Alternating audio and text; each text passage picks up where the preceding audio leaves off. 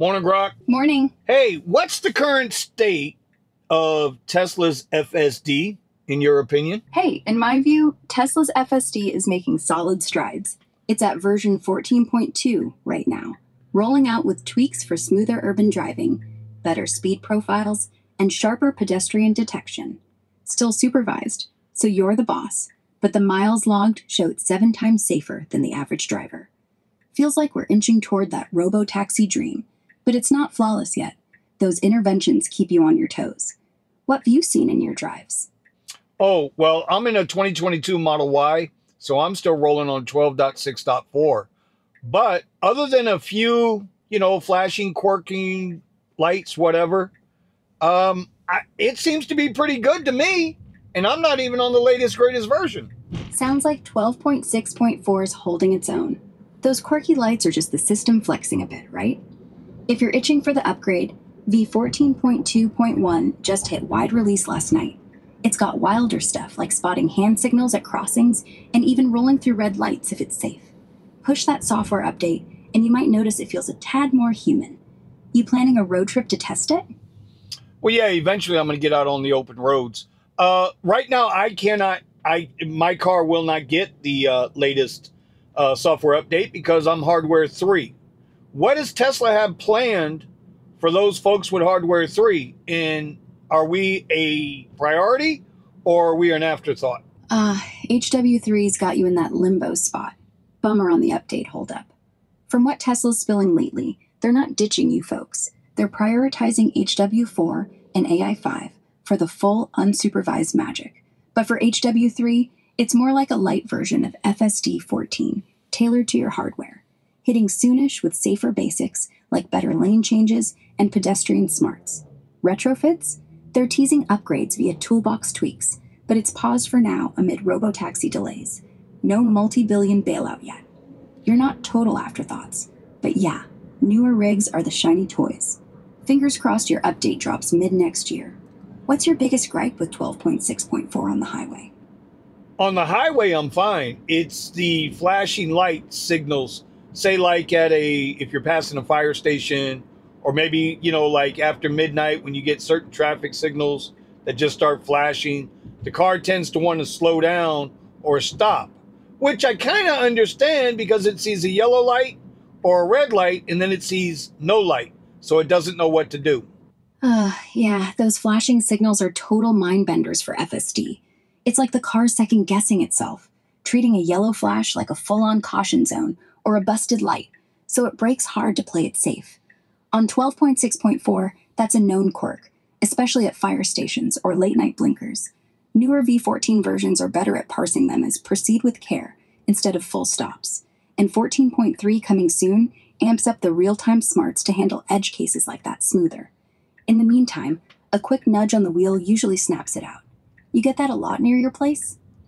Well, what I found is I can just kind of tap the accelerator a little bit, just give it like a little encouragement, and it goes right through, no problem.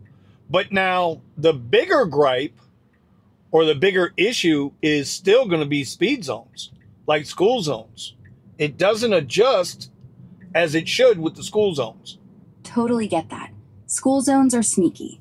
FSD on 12.6.4 often misses the signs or those blinking yellows, so it barrels through at full speed instead of dropping to 20 or whatever. It's a vision glitch, and yeah, even in v14.2.1, folks are griping about it not slowing reliably, unless the zone's super obvious. Tesla's got a fix queued up in the next beta to better spot and obey those reductions. NHSA's been on them about speed stuff. For now, stay vigilant there. That accelerator tab won't cut it in a pinch. You hit any zones on your commute? A couple, not a lot, but I already know what to do. I'll just take it out of self-drive and take over. I mean, listen, it's not sentient yet. It's not full AI driven yet. Another gripe I have, well, not a gripe, what would be nice is I don't have the start stop button. So I actually have to have everything in place and then pull the lever down to get it moving. Oh man, the stock shuffle. Yeah, on your 2022 Y, it's all about that gear lever pull to get into drive. No fancy button to just tap and go, like the newer stockless models. It's a bit more ritual, right? Tesla's been phasing those stocks out for the screen and button vibe, but for us old schoolers, they're sticking with it. Least it's reliable. No accidental shifts mid-FSD. You missed the old key fob walk-up start too? No. That's not what I'm referring to. With the current hardware 4, or even with 13.1, what is it, 13.2.9, when I wanted to use FSD, I could tap a button on the screen and it would go. But with my version, I have to actually pull the stock down to engage it. Ah, gotcha. You're talking FSD engage quirks. On newer setups like HW4 with v13.2.9, yeah, you tap that big engage button on screen, and boom, it's rolling. No stock drama. Your HW3 on 12.6.4 still leans on the stock pull to shift into drive first, then double tap for FSD. It's that clunky two-step Tesla hasn't fixed for older rigs yet. They're optimizing for the stockless life now, so us stock havers kind of draw the short straw. Sucks. But hey, at least yours works. Some folks' updates lag worse. You thinking of petitioning for a retrofit? No, but if they do offer the upgrade, the camera upgrade and the computer board upgrade to be able to get to 14.2.1, I would seriously consider it, as long as the price wasn't, the reward has to be worth the price. You know what I mean?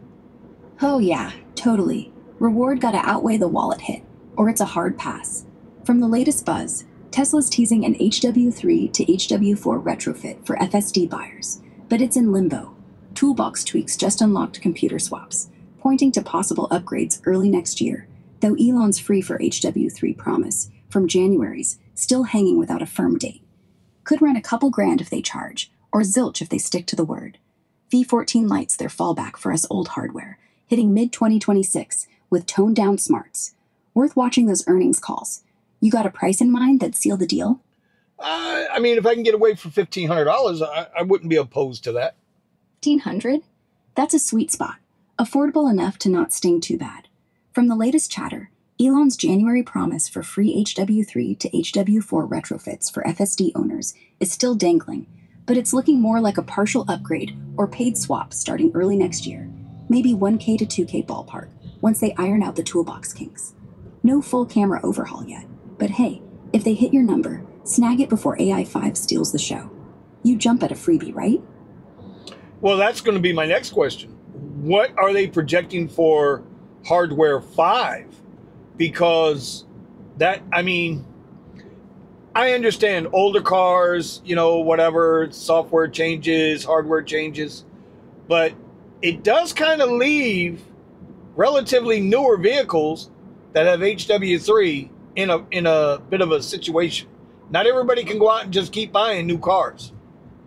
Yeah, HW5, now they're calling it AI5, is the beast mode upgrade, packing like 40 times the brains of HW4 for way sharper real-time decisions, end-to-end neural nets, and Robotaxi level autonomy without breaking a sweat. Production kicks off early 2026, but full rollout to new cars, slipping to mid-2027, per Elon's latest. For us HW3 holdouts, it's a double-edged sword. They might offer free or cheap retrofits like they tease for HW4, but no guarantees yet. Depends on how the Robotaxi launch shakes out. Sucks if you're not in the market for a fresh ride every couple years. But hey, Tesla's betting big on software bridges to keep older stuff viable. You eyeing a trade-in down the line? Well, yeah, of course, absolutely. But I won't buy an HW4 when I know HW5 is on the horizon. Which brings me to another question. So now, originally, the Cybercabs were supposed to roll out Q1 of 26. Is the holdup because they want to put HW5 in those vehicles? Nah, the Cybercab holdup isn't about shoving HW5 in there. Elon's latest drop says AI5's volume production's pushed to mid-2027, so the Robotaxis are sticking with AI4 hardware for their Q1 2026 rollout. It's more the usual: regulatory red tape, testing tweaks, and supply chain snags, not waiting on the next-gen chip. Smart call on skipping HW4. You'd be right back in retrofit limbo. What's your dream Cybercab feature? Well, here's the deal with that. Will the Cybercabs be able to slow down in the school zones? And are the Waymos slowing down in the school zones yet? Oh, school zones. Key tests for any robo-rig.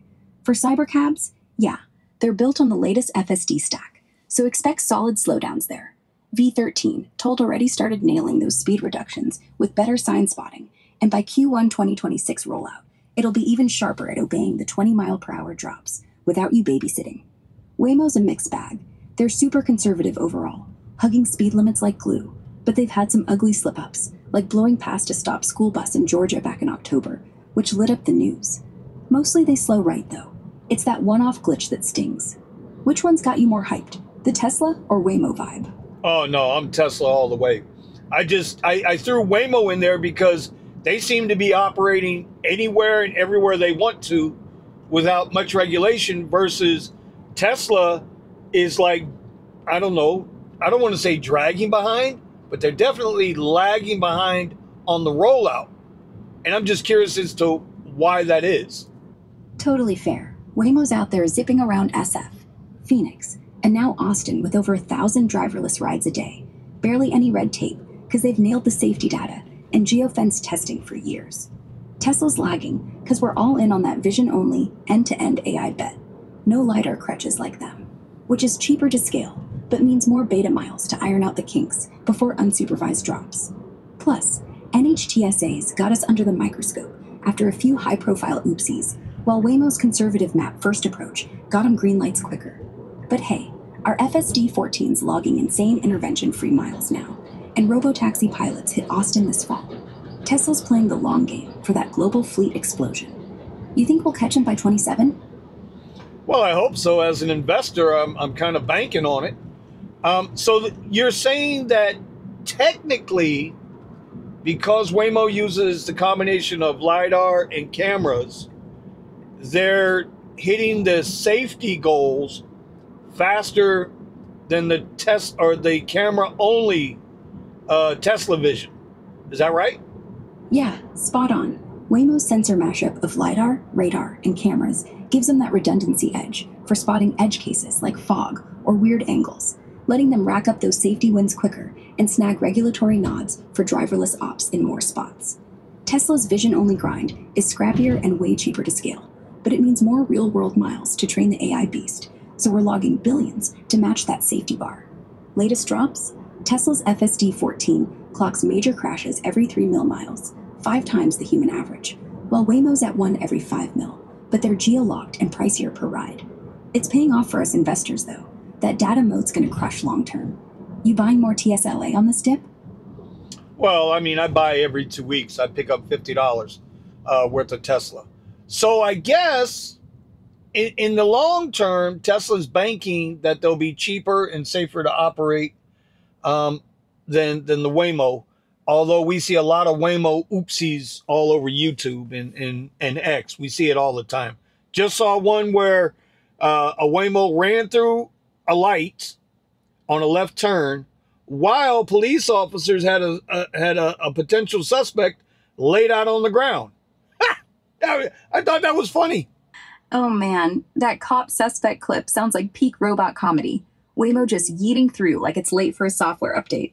Yeah, YouTube's a goldmine for their oops reels, from fender benders to full-on freezes, but Tesla's got our share too. It's the price of pushing boundaries.